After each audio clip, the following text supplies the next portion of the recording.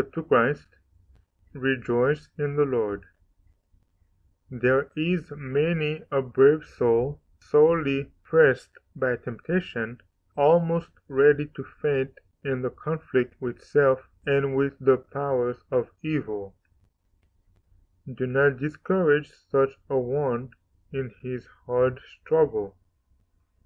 Cheer him with brave, hopeful words that shall urge him on his way. Thus the light of Christ may shine from you. None of us liveth to himself. Romans 14:7. By our unconscious influence, others may be encouraged and strengthened, or they may be discouraged and repelled from Christ and the truth. There are many who have an erroneous idea of the life and character of Christ. They think that he was devoid of warmth and sunniness, that he was stern, severe, and joyless. In many cases, the whole religious experience is colored by these gloomy views. It is often said that Jesus wept, but that he was never known to smile.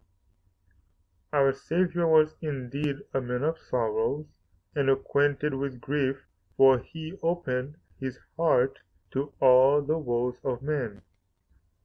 But though his life was self-denying and shadowed with pain and care, his spirit was not crushed. His countenance did not wear an expression of grief and repining, but ever one of peaceful serenity. His heart was a wellspring of life, and wherever he went, he carried rest and peace, joy and gladness. Our Savior was deeply serious and intensely in earnest, but never gloomy or morose. The life of those who imitate him will be full of earnest purpose. They will have a deep sense of personal responsibility. Levity will be repressed.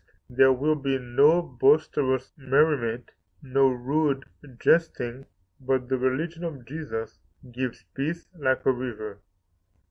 It does not quench the light of joy, it does not restrain cheerfulness, nor cloud the sunny, smiling face.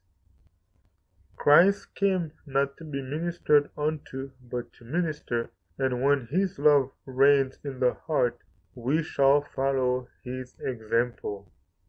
Step to Christ, page 120.